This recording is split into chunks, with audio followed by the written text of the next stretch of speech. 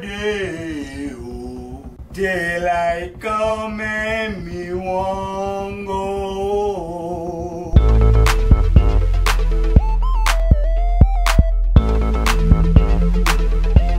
What's up? Okay. Let's forget that ever happened, YouTube. What's going on, guys? I don't know if you heard, but my show got 1,000 subscribers, so thank you very much for that, guys. To be honest, guys, now that I've made it to 1,000 subscribers, it's time to take the game a little more serious, okay, guys? No more of this funny business. I've got a couple messages from a few YouTube friends telling me I should apply for this partnership program with YouTube, right? Wouldn't that be kind of like selling out, guys? You know me, I would never want to sell out. It's so nutty! The main reason is, I don't want another job. Mo money, mo problems. Not only that, guys, I always end up getting canned, laid off, you're fired, for these ridiculously absurd reasons. I got a job at Little Caesars Pizza. Real job. Fail. They say Shortstack as a pizza guy is unproductive. But I'm probably better off. I kept getting into incidents, sexual harassment. Guys, correct me if I'm wrong, but slapping someone in the ass is just an act of raising morale, am I right? Even if it is a girl, half my age, who I hit on all the time, but she rejects me. She's playing hard to get, guys. I'm not her style. She doesn't date douchebags. I'm not a douche.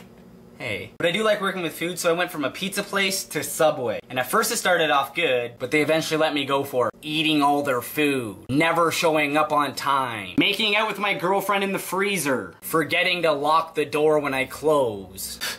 What, do they think they're the FBI or something? Who wants to break into a Subway? Look at all the lettuce I got! All this lettuce! Lettuce and bread! Now by this point I had it with food, so I decided to switch to retail. Toys R Us electronics department. Let me tell you, for a store whose slogan is never want to grow up, they're kinda anal. Banned me from the store because I showed up drunk for work. And I don't believe it, but they say I acted inappropriately to customers. I scared the children, showed them my genitalia. After that I had a few factory jobs.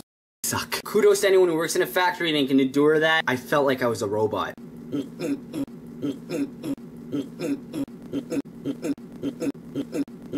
All those unfair terminations, I think you guys know why I'm a little hesitant to go back into the job market. But I can't lie, it is starting to affect my sex life. News to me, women these days don't like dating guys who are unemployed. Whatever happened to loving a guy with a bus pass? Greedy, heartless bastard! Hey guys, thanks for watching. Leave a comment below telling me ways you've got fired from a job and why. And I guess I'll see you in the unemployment line.